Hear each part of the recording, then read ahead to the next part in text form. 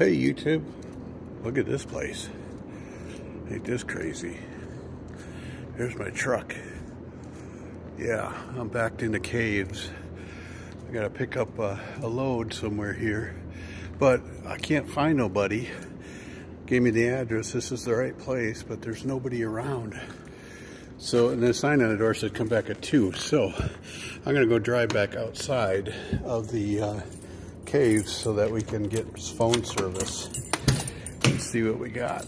But this is storage areas that they use these caves for.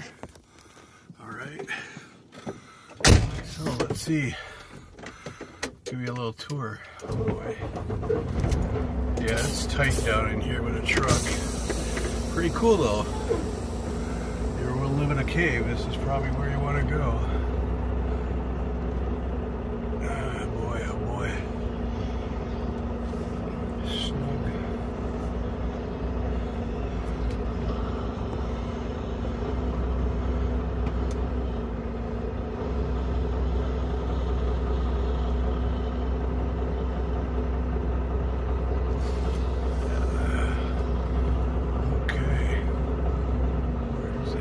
Make sure I'm not clipping any pillars and have this thing come crashing down on me. That would not be fun. Alright, let's see what we got. I couldn't get them on the phone, the damn phone number. I don't know these places sometimes. It's fun stuff we deal with as truck drivers, so hopefully you can hear me on the audio, but anyways, I just thought I'd show you this cool little thing. It's kind of funny.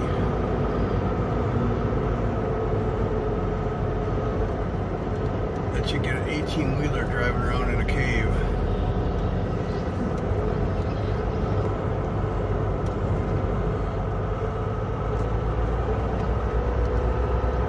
They got all kinds of businesses down here that use the storage for warehousing. Pretty neat though. Pretty neat.